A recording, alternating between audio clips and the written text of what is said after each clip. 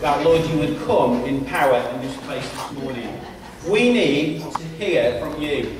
Lord, we thank you that you're a God who speaks today, that you're a God who is concerned for your people, that you're a God who loves your people, Lord. You are passionate for your people. Lord, you established the church. The gates of hell will not prevail against your church, and we are here as your church today. Lord, I want to pray that, Lord, you would give us an indication, an understanding of how great a thing the Church of Jesus Christ is. That we are the most important organisation on the face of the planet. And I just want to pray, as I speak these words today, that, Lord, they would not be my words, but that you would speak through me this morning. I pray that you would, Lord, energise, that you would, Lord, excite, that you would, Lord, raise up, Lord, something within your people, that you would fill us with a passion for following you. So I pray, Holy Spirit, you would come this morning in Jesus' name. Amen. Great, okay. Well, I just want to give you a really big thank you. Everyone who took place in our Blitz Day yesterday. A lot of people who took part in it yesterday who aren't here today. But we did have a really fantastic day yesterday. We got loads of stuff done. Just to give you an indication of what was done, we stripped all the old carpet out the top. Everything was hoovered and wiped down. So we wanted to just get the dust levels down in the church. And doesn't it smell fresher this morning? I think it's got a freshness about it. Also, the guys cut down the trees at the side, which were becoming a little bit overgrown and a little bit of an obstacle, so they were taken down. We've still got some stuff to clear there, but the bulk of the work has been done. So I want to thank the guys for that. And also, we put the banners up outside the church, which is kind of a statement to our town that we are very much in business and we are very much following Jesus Christ. Unfortunately, someone's torn one a little bit, but we'll repair that. I did expect that, to be honest, but I think as we do this more and we put more and more of these things up and we kind of change things at the front and let people see what's happening, that it becomes a norm then, and then people don't kind of want to abuse it as much. But we pray over those signs at the front. We don't want them damaged anymore. So just wanted to just give you a huge thank you. Now, it might look as though there's not a lot different in the church, but I want to tell you things are different today as a result of everyone's efforts yesterday. Things are really different, and we've done a lot of stuff. And you know, of course, it's a process because there's not many of us here, and it will take time for us to kind of get things painted and get things looking smarter outside, and just get things moving. So it will take time, but it's a start, and I really believe that God will honour it. I've mentioned that James has been nominated to stand as a deacon. I think that's healthy for the church. I think when people are asked to stand, it's a healthy thing. We have a constitution that allows people to be nominated, so it's a healthy thing, and it's nothing for anyone to think, well, there's no confidence in the leadership team or anything like that. We've only been here 6 weeks. I mean, you've got no confidence in me anyway, so it doesn't make any difference. But it's it's a good thing. It's a healthy thing, and of course, it's part of our church structure and organisation. So God's going to bless that. Now, I'm going to talk a little bit in my sermon about this, but I've been in to see Martin Wise at the high school in Holyhead. So there's some things I'm going to mention there which are quite exciting in my sermon as we move on, as kind of illustrations to what we're talking about today. So let's get started, shall we? Just by way of introduction, we're carrying on our theme, Amos in Crazy Times. As you know, we've been looking at the book of Amos. We've been saying to ourselves, asking ourselves week in, week out, what has the book of Amos got to say to us today? It's an ancient book, but I believe there are some key things in there that we can learn from as a church and that will help us in our walk with Jesus. So that's what we're doing. We're continuing that theme. Now this week, we're at our halfway point. We're doing part 7 this week. It's going to take us 14 weeks, as I said. So we're at part 7. We reached the halfway mark in this series, which is good because we've only got 7 more to go. Everyone's saying praise the Lord. But we've got 7 more weeks to go, and it's the halfway point today. Now this week, what we're going to do, we're going to move on, and we're going to look at the first of 2 messages. They're called woe messages or they're described as woe messages. You know, like when Jesus said, you know, he was having a go at the leaders of this day, the religious leaders, and he says, woe to you, woe to you. And he's basically telling them what's wrong. Well, there are two woe messages in this book, and everyone's like, oh, whoa. It's not very funny, that, is it? There's two woe messages, and I just want to say that what we need to understand about the book of Amos is that within this book we have a series of messages that would have been delivered to the leaders and to the people of Israel, possibly over a 2-year period. So this guy called Amos, he's a farmer, he's going telling the people what's wrong, he's going telling the leaders what's wrong, he's a bit of a radical, he's a bit out on the edge, but it took him about 2 years to deliver these messages. And what we need to understand about the book of Amos is that Amos's teaching, Amos's ministry, was not one block of ministry, it was not one block of teaching, it was a series. Like we've gone through this book in series, haven't we? It was a series. So within the passage, what we have is what seems to be a lot of repetition. Repetition of different themes and different issues that God needed to address in the lives of his people to bring transformation to the nation and to their situation. So we see repetition. Now, in our lives, right, before we knew Jesus, before we had a relationship with God, in order to help us to start living in a right way, the Holy Spirit, for me, before I was a Christian, began to point things out in my life that were not helpful to me. And it would have been the same for you guys as well. That's what the Holy Spirit is a spirit of conviction. It convicts us in love, but it says, come on Dave, you know, these issues are not right in your life. You need to deal with them. So over a series of time, the Holy Spirit pointed out things to me and to you guys that weren't helpful. Now, when we became Christians, we thought everything was sorted and everything was all right. But then, maybe a couple of months or a couple of years after we've started following Jesus, well, normally a couple of months, God starts to point things out again.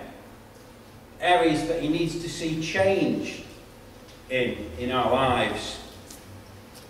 And what happened after we became Christians was when we were led to Jesus, the Holy Spirit again begins to start pointing out things that are binding us. And sadly in our lives there's a lot of things that bind us, there's a lot of things that we need to break free of. Yeah? And of course God, because he loves us and he wants to use us and he wants us to be in fullness in our relationship and in our life with him, he'll break that stuff away, he'll start smashing it away and he'll keep pointing it out until we get the point that that thing in our life needs to change. What God does, he shows us the cross. He shows us that Jesus, perfect, without sin, was completely crucified, butchered by men, died on a cross, so that we could also be, we could break free from the stuff in our lives through his sacrifice on the cross. Because when Jesus died, everything that we've ever done wrong, past, present and future, was completely broken away. Now we've got a choice. We can either stay in the situation we're in, or we can choose to take those things to Jesus and have them broken from us, torn from us, taken from us, so that we start to run, so that we start to move in a way that God wants us to move. We start to move in the Spirit. We start to move in life. You know, there's a verse in the Bible that says he came that we would have life and have life in all its fullness, and that's what happens. The blockages are taken away and we start living this life and it starts getting exciting and amazing things start to happen and we see amazing things happen in the lives of other people and then other people start seeing amazing things and other people get saved, other people find Jesus, because that's what it's all about. It's about blockages, it's about things being broken and taken from our lives, things being cut away. Yeah? But until those issues are sorted out, as I've said, the Holy Spirit lovingly points to those things again and again until we realise that we cannot deal with these things alone. We need Jesus. We need Jesus. And that's why we see what seems to be a lot of repetition in Moses' book, Moses' prophecy to the nation of Israel. Yeah? Because Amos, through God through Amos needed to point some stuff out again and again and again to the nation of Israel until the leaders got it, until change was embraced, until people were released from the freedom and the bondage that they were caught up in. Does everyone get that? It's good stuff, isn't it? And I want God to point stuff out in my life. I want God to completely keep putting his finger on things because I want to be free. God's made me to be free. God's made each one of us in here to be free. And you know, I want to tell you that being free in Jesus and living a life full of freedom is the most incredible thing, because God begins to give us things he wants us to do for him. Exciting things he wants us to do for him.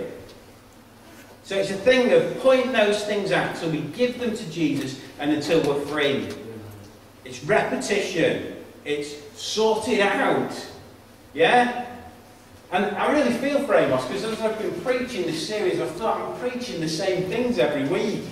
But you see, Amos, he had to go and deliver it to the nation.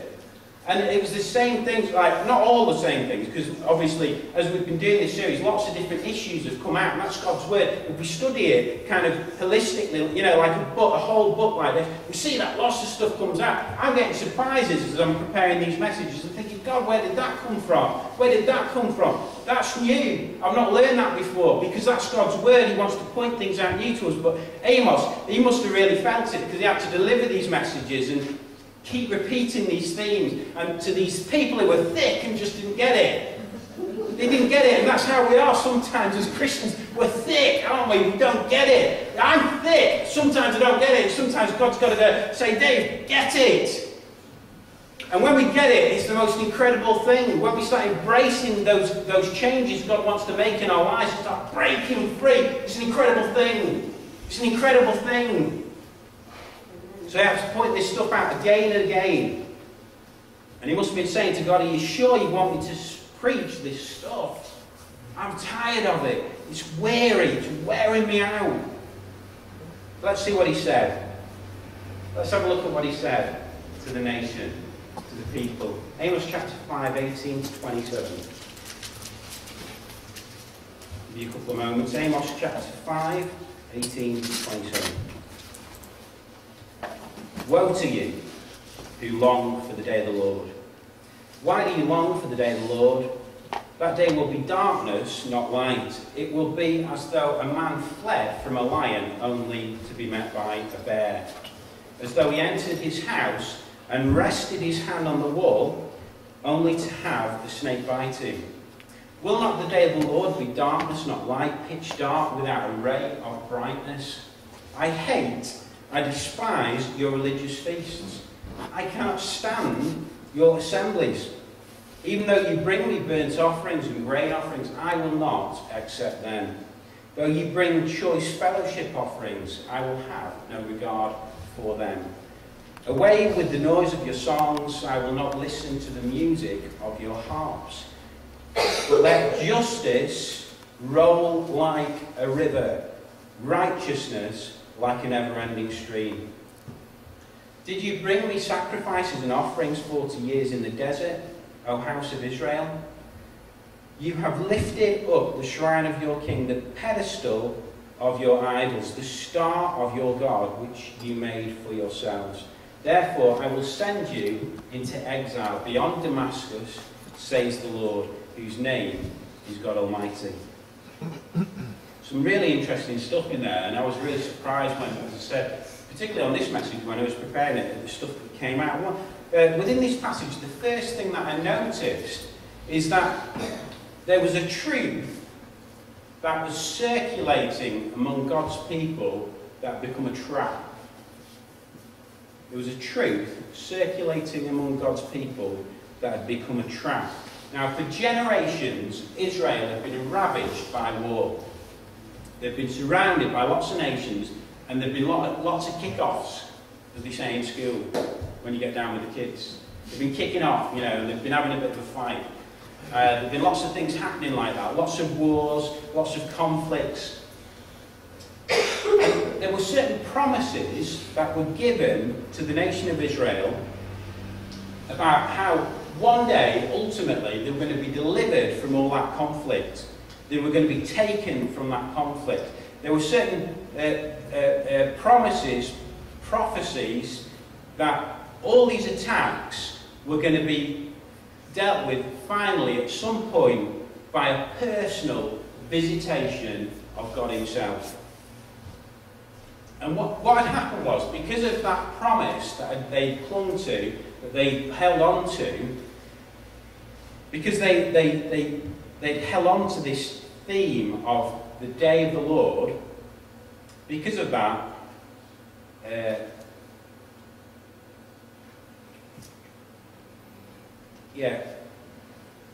an unhealthy theme had developed within their public worship services, yeah? It was this constant theme of, oh, the day of the Lord's here, the day of the Lord's going to come, the day of the Lord. Every service, every meeting, every time they got together, every time they discussed stuff, it was all dominated by the theme of the day of the Lord. And God's people had become trapped by a truth. They'd become stagnated and stuck in a rut, trapped by a truth. 3 times in Amos, he highlights this in verses 18 to 20, this theme of, why do you say the day of the Lord? Why do you, the day of the Lord? 3 times he mentions it. And what's interesting about this passage is that, as I've said, this issue was not something, it was not an issue or a theme that was doctrinally incorrect. And what I mean by that, in terms of the Bible, it was the right stuff that they were kind of getting their heads around. It wasn't an issue doctrinally that anyone would struggle with. It was a right issue. There was, yeah, and there still is going to be a day of the Lord. Now, of course, we believe that Jesus came to suffer and die for the sins of the world. First coming. But there will be a day of the Lord, the second coming. Now, the problem with the Jews is that they believe that the second coming, the kind of day of the Lord, the day when God conquered and vanquished everything, would happen when the first coming happened, you know, when Jesus came to suffer and die.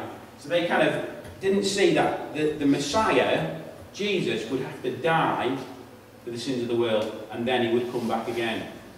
Whereas that's what we believe. Doctrinally, they were right in that, at this time, they believed God was going to come and redeem them. He was going to come back and he was going to deal with the issues. He was going to come and he was going to help us, the nation, to stop being attacked and hounded by other nations. It was a real truth, but what happened was it had become a single issue that dominated everything that people did. And you know, in our walk with Jesus and in our understanding of the Bible, I believe that as Christians we can get into traps like this. You see, I believe that Satan can use a truth to trap us, and what happens is, when we think we've got truth, we become puffed up. We become proud. We start to become out of touch with what really God wants to do. And we become out of touch with what God wants to do through us. Now, I was at college with a lady who'd been through a bad divorce. Yeah, Bible college, she'd been through a bad divorce. And her kind of truth that she clung on to was that after people have been divorced, they need divorce care. And she had a real heart for this. But the thing is, it was everything to her. You know, it was like her gospel. It was a single issue that she talked about. You know, whenever you talked about an issue, you'd be talking about something completely different, and it'd be turned around to divorce care, which is it's a good issue, isn't it? Of course, people need to be cared for after they've been through situations like that, but it was a single issue, and it dominated her whole walk with God. There was another lady who had a single issue, and her issue was women's ministry. She was a massive advocate of women's ministry in the local church, which we're all an advocate of, aren't we? But she was just so into it, and everything that she talked about, everything that she did, every conversation you had with her was turned around to women's ministry. And to the point where she actually changed her name to Deborah. She changed her name to Deborah. Yeah, we know Deborah is like one of the most powerful women in the Bible, don't you? Like Deborah, you wouldn't want to come across Deborah, would you? My goodness, yeah, she's a bloke like Deborah. Oh, I'm off. But she changed her name to Deborah, and that was her thing. There were a family in Southport, in our hometown, that was so convinced that the second coming of Jesus was around the corner, yeah? So convinced about that, they sold their family home and bought a yacht to take Jews back to Israel. They sold their family home and bought a yacht to take the Jews back to Israel. And never took a single Jew back in the yacht. Yeah? There was a well-known Bible teacher a few years ago who was convinced, really good Bible teacher, I'd heard him, fantastic, convinced that the millennium bug was going to bring down the computer systems and the economies of the world. Said it would happen in 2000 with the millennium bug. And 2000 came and 2000 went, and the computers carried on running. All these people with all these different things, they all had truth, yeah? But sometimes in our walk with God, truth can send us off in a direction that's not helpful. It can send us off in a direction that's not helpful. And as believers, we've got to be in tune with stuff. We've got to be in tune with ourselves. We've got to be in tune with what's going on in the church. We've got to be in tune with all these issues. But we've got to watch that things don't become obsessive. And that's what happened in Israel. This theme, this obsession with the day of the Lord had become an unhealthy obsession for the people. Now, the second thing we notice about this passage is that good religion did not make God relevant.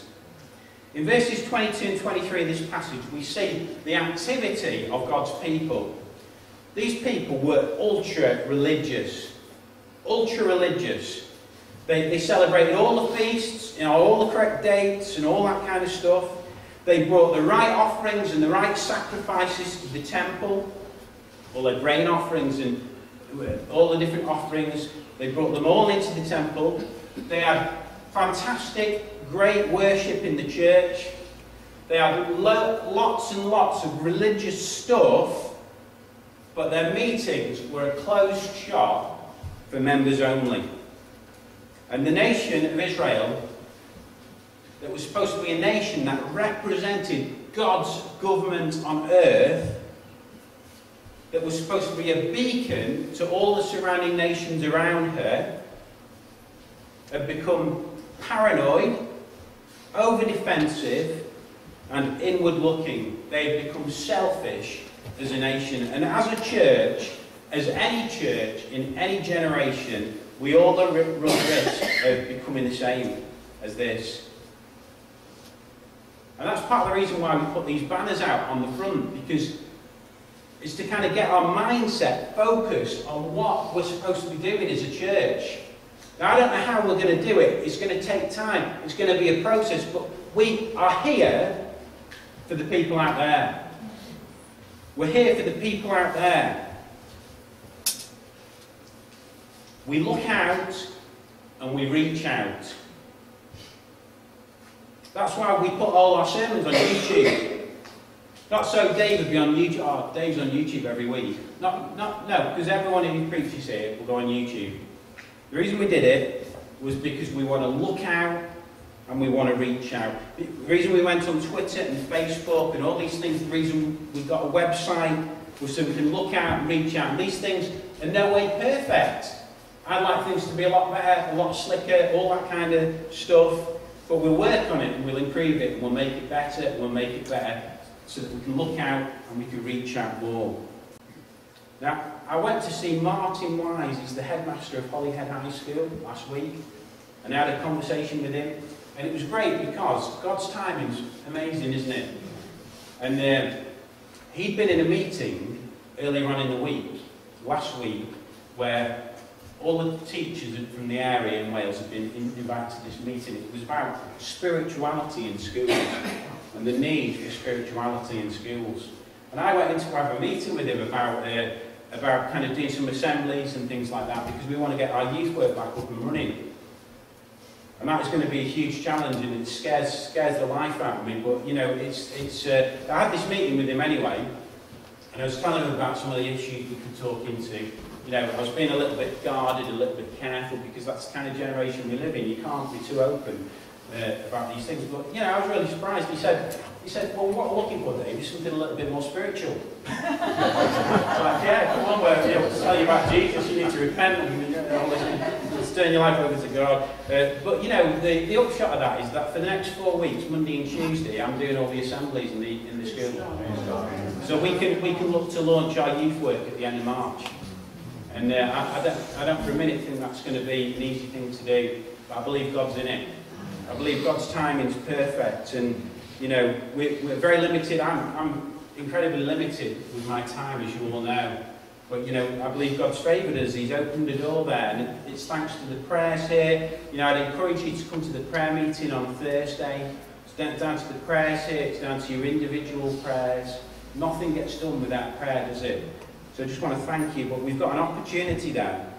And the reason we're doing that is because we want to look out and we want to reach out. We want to look out and we want to reach out into people's lives. We want to show them that this church is all about Jesus Christ and what he can do for people personally.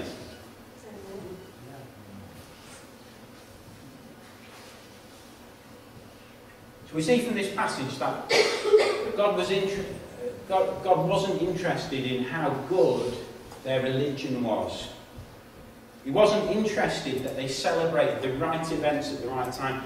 He wanted events that reached people. He wasn't interested that they were generous with their offerings, with the cattle and things that they brought in for the sacrifices at the temple at Bethel. He wanted offerings that would reach people. He wasn't interested that their music was far better than Hillsong or St. Paul's Cathedral. He wasn't interested in that. He wanted music that hit the streets and reached people. Yes, he wanted good religion. God always wants good religion. He wants us to be living right. Yeah? That's what religion is. Let's live right. Let's live for God. Yeah? He wants that. God wants that. But what he wanted above that was for people to be reached. For the nation to be a beacon. For the nation to be God's demonstration of government on earth. And that's what I love about Jesus, you know. That's what I love so much about Jesus and his teaching. You know, every time Jesus came in the temple nearly, he got himself in trouble, didn't he? It's like turning over tables and, you know, healing men with shriveled hands on the Sabbath day. And the Pharisees were like, you can't do that. And he's like, I can. But we see Jesus most of his time out in the street, don't we?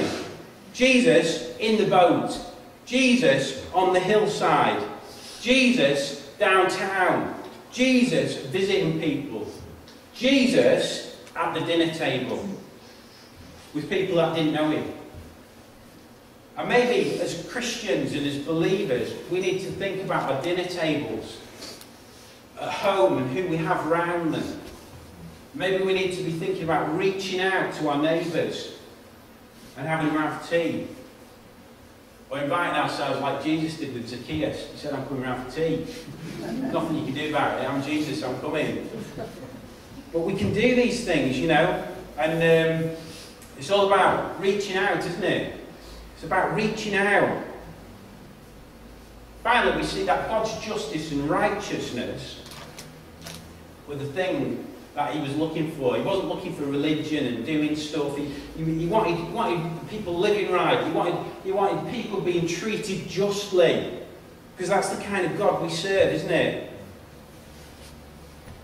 And as we see, God's righteousness and his justice were designed to spill out like a river, to spill out like a river that waters land. And that's why we read in verse 24, this amazing verse. It says, but let justice roll on like a river, righteousness like a never-failing stream. I love that verse. It's like one of those verses you first learn when you're a Christian. It's like, oh, you know, you feel they're good saying it, don't you? Let justice roll like a river, righteousness like an, you know, it's not just, well, it was for me, one of those verses that I learned, you know, and I came across it again, and I was really encouraged by that verse, because it's like an amazing verse. We want justice to roll out like a river, don't we?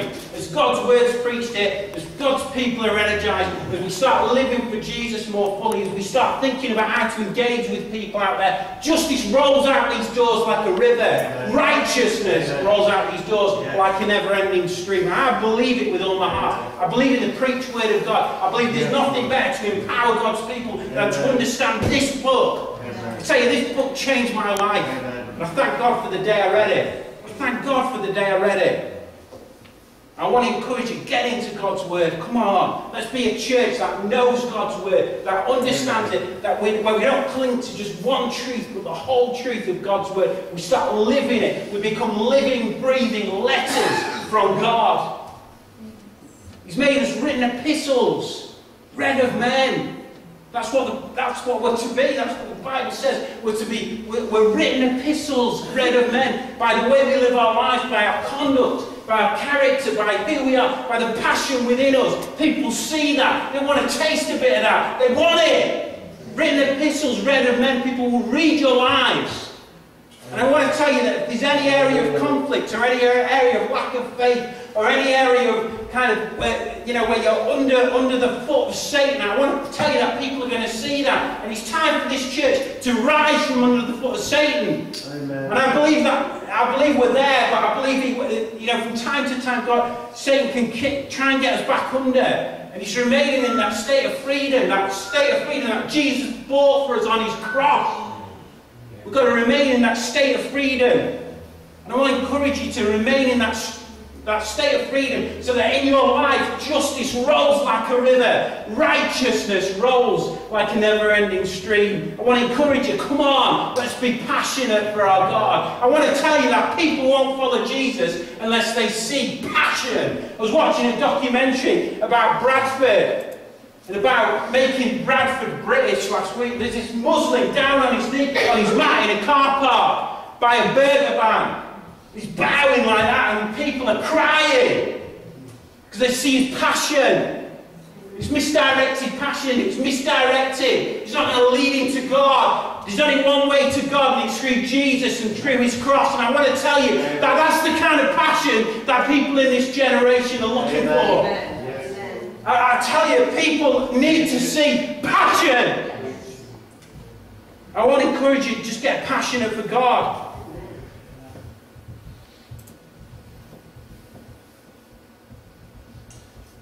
You know, I believe with all my heart that there's only one organisation on planet Earth that can bring about true righteousness in people. There's only one organisation on planet Earth that can get people living rightly. There's only one organisation on planet Earth that can bring true justice to people. It's the local church. Sometimes we think we've got to go to a big meeting for God to show up. I want to tell you, God's here every week in the local church. He loves his church. He died for his church.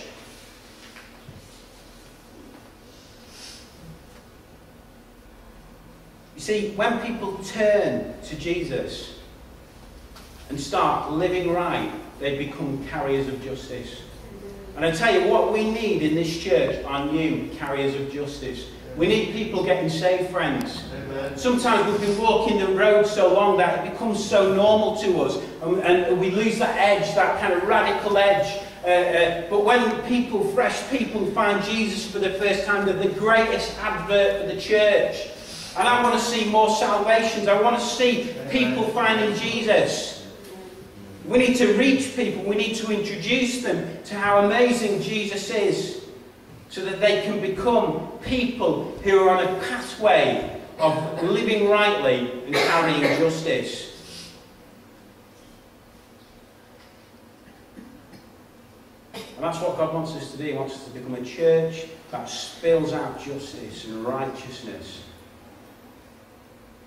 And it's our choice. So let's not miss him. So we try new things this year. We pull together like we did yesterday on our Blitz Day.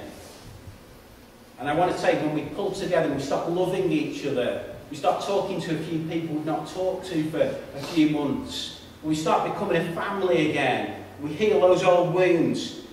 That our righteousness will shine before men. They will see our good works and they will glorify our Father in heaven. So I hope that's been an encouragement to you this morning. Let's close in prayer. Lord Jesus, we thank you for your word. We thank you for your amazing, amazing passion. Passion that drove you to the cross. As we've considered these things this morning, Lord, help us in our personal lives and in our time to take time to spend with you. To bring our lives to you, to, Lord, have things corrected that have been left dormant for a long time. Lord, to bring correction so that, Lord, your righteousness can become a torrent within the spirit of each person in here. That, Lord, justice can be a banner that is worn by each person in here. And that we would, Lord, go out there, we'd reach out, we'd tell people, we'd share the love of God with people. We pray for our youth work. We don't know what it's going to look like, we don't know what's going to happen. We're scared. But we want to tell you, Lord, we're praying today, help us, Lord Jesus. Amen.